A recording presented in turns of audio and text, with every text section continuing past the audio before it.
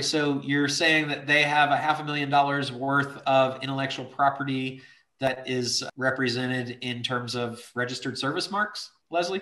Yeah, that's what they're saying. They've got a library of documents, forms. Basically, it's all this material that can be used by their in-house consultants to help their customers who are small and medium-sized businesses that need outsourced HR. So It's all these HR type documents, manuals, training materials, and supposedly every single one of them has a service mark or a trademark. How do they come up with the $500,000 in value? Did they pay that for them? I asked that question directly, and I think it's a combination of what they've paid for it and what they think it's worth. That is what I would have expected you to say.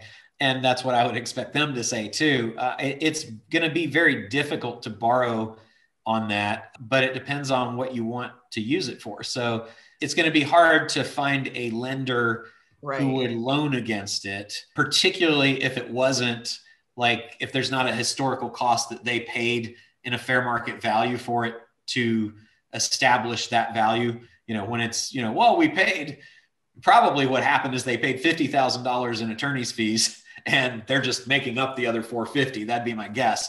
So those are not likely to get somebody to lend against. What you could potentially do is look at a licensing deal with somebody else to help monetize that and turn it into value based on, how it's performed in the past, or if there's an income stream that's coming from it. But to me, that all goes back to the value. I'd be like, are you trying to use this to get money to help you acquire the business? I was considering it because, it's a service business. There's not a lot of assets. That's the biggest asset. Mm-hmm. And they're trying to, because they transitioned to virtual events this year because of COVID, their costs have gone down a lot. So their numbers look really good in 2020. And they're trying to base the sales price on future results, which I'm not really interested in participating in, right? Yeah.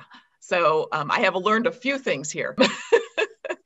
But I was looking at maybe it is worth something. I don't know if every single one of these documents has some sort of IP protection associated with it. Or the other idea I had was, what if you could take that information or all the documentation they have and put it on some sort of a platform and then sell it to other HR consulting firms. Okay, I like that. So let's walk through the deal. What do they want for the company? $2.5 million. Okay, and then what assets do they have currently? They have the $500,000 for the proprietary library, FF&E of 160, servers and printers and stuff like that. That's about 12,000, and accounts receivable of 99,000. And then they have a net operating loss of 196,000. Did I miss one between IP, FF&E, servers and stuff, which seems like that should be part of that. And then AR was 99K. And then was the NOL right after that, or was there one other one? That was it. Okay. And then what are they doing in terms of revenue and profit? Okay. So they've got total revenue for 2020 is going to end up being about 875. Okay. And net income, well, the EBITDA before add backs or after, which do you want? EBITDA would be the earnings before there was interest, taxes, depreciation, amortization. So right, but I'm talking about the add backs related to their SDE. Give me the SDE. 176,000. That's with the add backs. With the add backs. So they're asking for a multiple of a lot. A lot. Yeah. What causes you to be interested in this? Well, originally, what they were saying the value was, and this was in our original conversation, they were not basing it on what they think next year's results are going to be. That's nice. I thought you were going to say they were not basing it on, and then you paused. I thought you were going to say reality.